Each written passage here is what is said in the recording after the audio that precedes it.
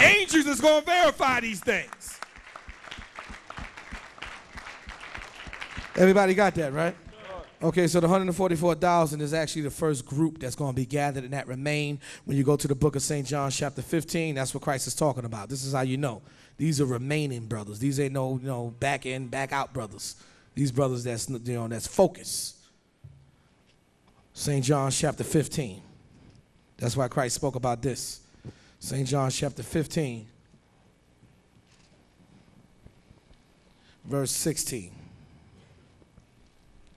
Read that. Ye have not chosen me. Yeah, Christ is doing the choosing. We ain't choose him. Read on. But I have chosen you. But he's going to choose the chosen. Do everybody understand that? Christ is choosing the chosen. Read on. And ordained you. And then once the chosen are chosen, then they're going to be ordained, which means they're going to have spiritual authority. Everybody understand that? To get the job done. Do everybody understand that? You got people that walk around with spiritual authority. When they talk, everybody listens because they got that authority in the spirit. Scripture says, what man speaketh this way with such great authority? When Christ was talking, they recognized the authority that he had that was given to him from God. These brothers are going to have the same authority once they chosen. Then you get ordained. Do everybody understand that? And I ordained you, read on. That you should go and bring forth fruit. Now when you ordained, now you have that authority, then there's no stopping you. The fruit, why do you think they got so much fruit? Why do you think 144,000 got a great number that no man can multitude? Because they had the authority. It was given to them. Every time they were speaking, people was just getting converted, just like that. What? Everybody understand that? It was real easy. Real easy. Read on. And that your fruit should remain. Okay, here's the point now. Your fruit should remain.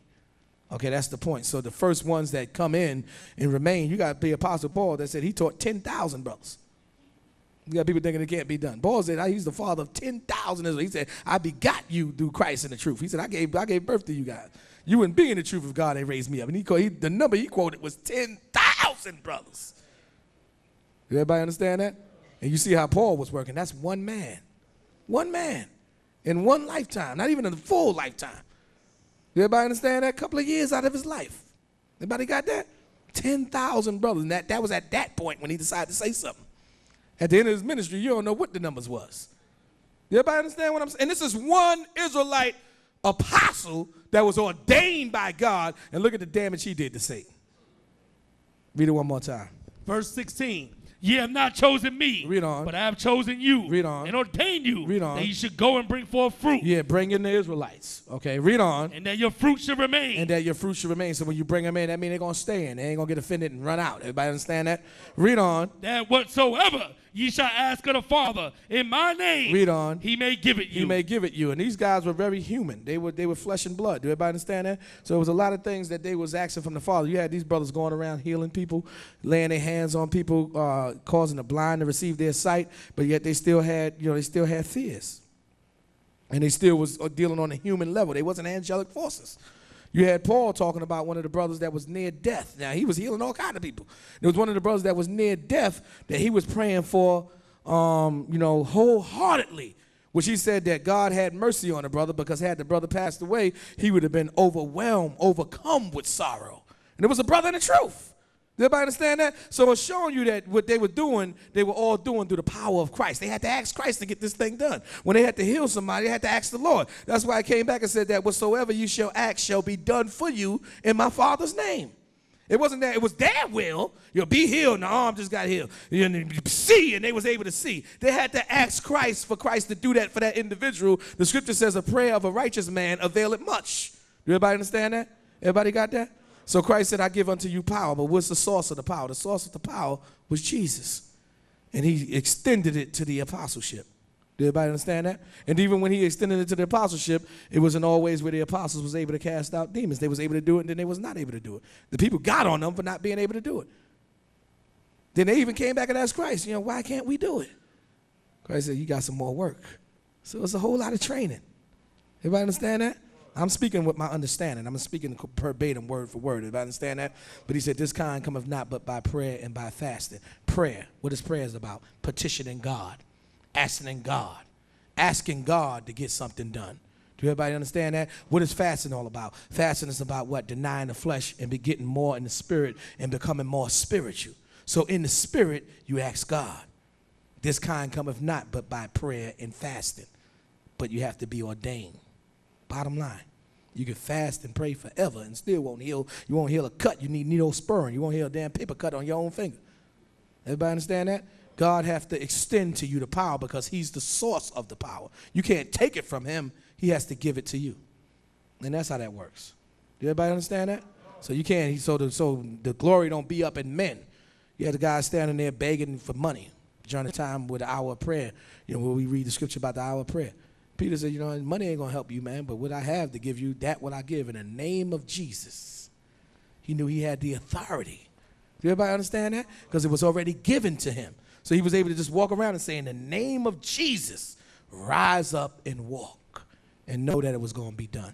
You got people out of their damn minds thinking that you're just supposed to say those words and think that something is going to happen. You be having people doing ministries. In the name of Jesus, I command you that sickness be gone and that you get up and walk. People still being in a wheelchair. Yes, Jesus. Yes, Jesus. Yes, Jesus. I was watching that the other day. I be telling true stories up in there. I'm like, damn, can't they see they ain't get up yet? When they going to stop saying, realize that woman ain't got no authority. I command the demon to come out of you. I command you to get up and walk in the name of Jesus. You did all that commanding, but you had no authority. You had no power. You had no right to command anything. It wasn't given unto you. Do everybody understand that? But when God gives you the right, then you can start giving the orders.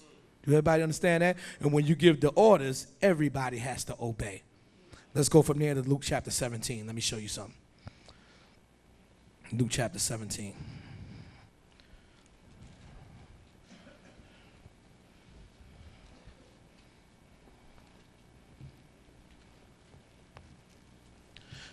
No, actually, I think it's Luke chapter 10.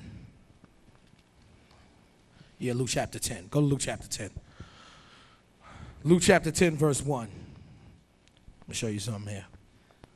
Read that. After these things, the Lord appointed other 70 also. Read on. And sent them 2 and 2 before his face into every city and Read place, on. whither he himself would come. Read on. Therefore said he unto them, the harvest truly is great, but the laborers are few. Pray ye therefore the Lord of the harvest, that he would send forth laborers into his harvest. Okay, everybody clearly see that, right? So he's sending these guys out by 2. These are 70 disciples that he's sending out to teach the Israelites in that region during that period in time. And he's letting them know there's a whole lot of work and very few workers. Read on. Verse 3. Go ahead. Go your ways. Read on. Behold, I send you forth as lambs among wolves. Meaning that there's a whole lot of danger out there waiting for you, waiting to devour you. The scripture tells you Satan walking as a devouring lion, seeking whom as a destroying lion, seeking whom he may devour. Everybody understand that? So there's a whole lot of danger a brother faces when he go out to actually teach. People don't really realize that. Everybody understand that? So the Lord told him, don't be out there, acting like you're already in power, ruling, trying to break the nations into shivers. Use your brain. Be ye wise as a serpent, but harmless as a dove. Read on. Verse 4. Carry neither purse, nor scrip, nor shoes, and salute no man by the way. Yeah, just be focused on your mission is what he was telling them about. Read on. And into whatsoever house. And don't carry a briefcase either. Don't be sitting out there with luggage, holding you back and holding you down, slowing you down. Read on. And into whatsoever house ye enter, first say, peace be to this house. Yeah, read on. And if the Son of Peace be there. Meaning if, Christ is going to allow those people to understand what you're saying to them, then that means that he came in there and brought peace to that house. Read on. Your peace shall rest upon it. Then you can leave your peace there. Read on. If not, it shall turn to you again. But the people, if Christ didn't come in there to give them an understanding, then your peace is going to be thrown back in your face because the people are going to be telling you to get the hell out your house, out their house. Read on. And in the same house remain, eating and drinking such things as they give. Read on. But a laborer is worthy of his hire. Meaning as you going about and you teaching and all that, and the people want to, give you a meal or whatever, you can go ahead and take it because, they appreciate what you're doing and you're worthy of it because you sat up there and you came in there and you taught them and you wasn't looking for nothing to teach them. Do everybody understand that? Read on. Go not from house to house. Meaning don't be jumping around trying to get the meal. Do everybody understand that? Everybody got that, right? Read on. And into whatsoever city ye enter, and they receive you. Read on. Eat such things as are set before you. Of course, which is set according to the law of God. Everybody understand that? Everybody got that, right? Read on. And heal the sick. Okay, so see right there, authority given. Heal the sick. He's telling them, I'm telling you to do this. So he ain't going to tell them to do it without giving them the ability to do it. Heal the sick. Read on. That are therein. Read on. And say unto them. Read on. The kingdom of God is come nigh unto you. Read on. But into whatsoever city ye enter, and they receive you not, go your ways out into the streets of the same, and say, even the very dust of your city, which cleaveth on us, we do wipe off against you. Okay, why do you wipe off the dust? Because that's evidence that you were there. Do everybody understand that? That dust got on your feet. So now that means that your feet came into that land. The scripture says, blessed is he that cometh in the name of the Lord. So that's the manner that they were supposed to treat you in. But being that they didn't treat you in that manner, you leave that dust off your feet as a witness that you were there. Do everybody understand that? In the day of judgment, that dust going to start speaking up that the prophets were there. Your footprint going to form in the day of judgment. Remember this? Do everybody understand that? That's witness. That's a witness that you were there. Read on. Notwithstanding, be ye sure of this. Be ye sure of this. Even though you wipe off the dust, and this is literally, Christ literally means that. We're supposed to wipe off the dust of our feet. Do everybody understand that? Read on. That the kingdom of God is come nigh unto you. Yeah, read on. But I say unto you, that it shall be more tolerable in that day for Sodom than for that city. Yeah, the Lord would have been able to tolerate the wickedness of Sodom before he tolerated what was going on in that city. Why? Because they offended you. Because you're going to be offended by it. When they curse you out, you're going to get offended. You're going to feel it. Do everybody understand that? So the Lord said, whosoever shall offend me, one of these little ones, it was better that somebody cast a millstone about their neck and threw them into the sea before he got to them. Do everybody understand that? Okay, so let's get to the point that I was getting to. Let's go to verse 17 now. Verse 17. And the 70 returned again with joy. Read on. Saying, read on. Lord. What did they say? Lord. What did they say? Lord. Read on. Even the devils are subject unto us through thy name. Even the demons had to listen. Why? Because they was given the authority by Christ. So when they gave the order, the demons had to do what? Obey the order.